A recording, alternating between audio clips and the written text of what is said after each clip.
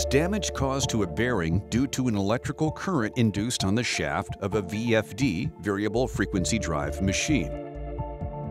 Fluting must be addressed as it can lead to bearing wear and ultimately failure.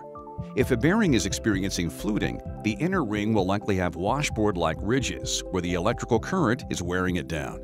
Bearing failure is particularly common in VFDs because the current induced upon the shaft when the motor is not properly VFD rated travels through the bearing as the path of least resistance to ground. These voltages are destructive to bearings and can cause bearing failure at an exponentially faster rate. To fix fluting, the electrical current must be redirected.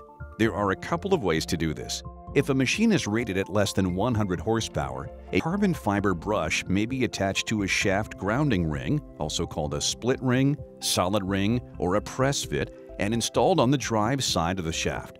This will effectively redirect the current to ground and will avoid arcing between the bearing components, which could result in bearing failure. If a machine is rated at 100 horsepower or more, a non-conductive ceramic bearing may be attached to the opposite side of the shaft in addition to the carbon fiber brush. The ceramic bearing prevents the NDE of the motor from becoming another path for current discharge to ground. Both of these fixes effectively redirect electrical current and voltage, which can cause fluting.